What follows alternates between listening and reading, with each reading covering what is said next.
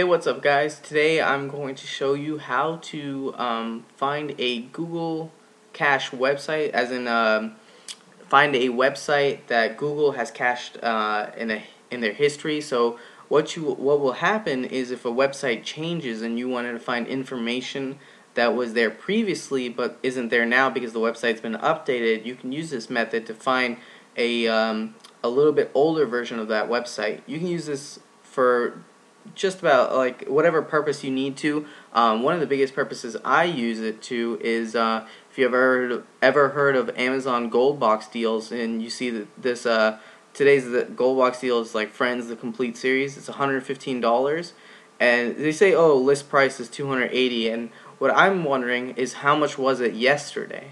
So if you go to a Google cache of this website, you'll find that yesterday it was $150. So that's a savings of $35 for the Gold Box deal. That's what I use it for. But if you have any other use for it, you can use this method to find it. And what you're gonna do is you're gonna go ahead and put in this this URL right here. It's http://webcache.googleUserContent.com/search?q=cache. After that, you're gonna go ahead and put your full URL. So you're gonna put like http :// and then whatever your URL is.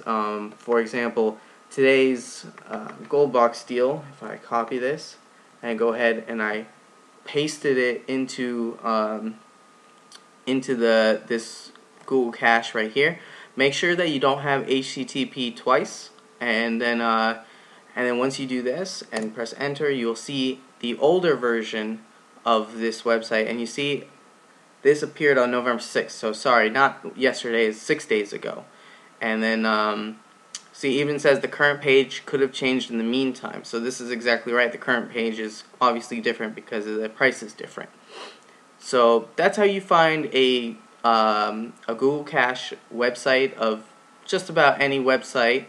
And yep, I hope you guys enjoy the video. I hope it helped. If it did, please push the like button, and thank you. Have a great day.